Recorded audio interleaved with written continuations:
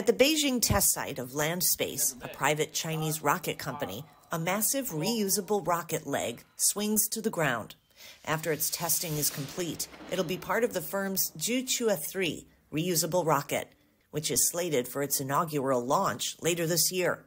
The lead designer of the legs said the testing phase has shown positive results. Under the current conditions, the unfolding time of 3 to 4 seconds is within a high-load scenario, and the safety margin remains robust. So basically, the results are satisfactory in terms of load capacity. The Zhuque-3 rocket has already completed vertical takeoff and landing tests at 100 meters and 10 kilometers. Its maiden flight is scheduled for later this year and is expected to carry out 3 missions.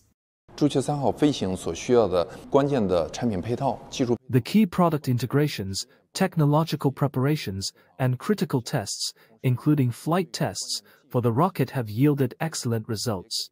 These achievements have allowed us to accumulate substantial expertise in key technologies, paving the way for the rocket's orbital launch and first-stage recovery in the second half of this year. Commercial spaceflight has been designated a new growth engine for the nation's economy. According to an article in the Wall Street Journal, some firms in China's rapidly advancing space industry could catch up to Elon Musk's SpaceX within 5 years.